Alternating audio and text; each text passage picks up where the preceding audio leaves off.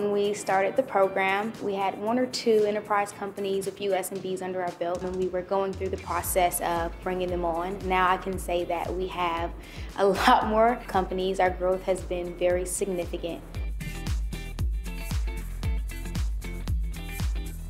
So what's next for Unboxt is being able to continue to sell our product, reach out to different companies, build our pipeline, as well as we're looking at growing our team. We've onboarded a few more companies, and we're going to actually be onboarding more than we thought we would have before 2019. Things are going to be great for us.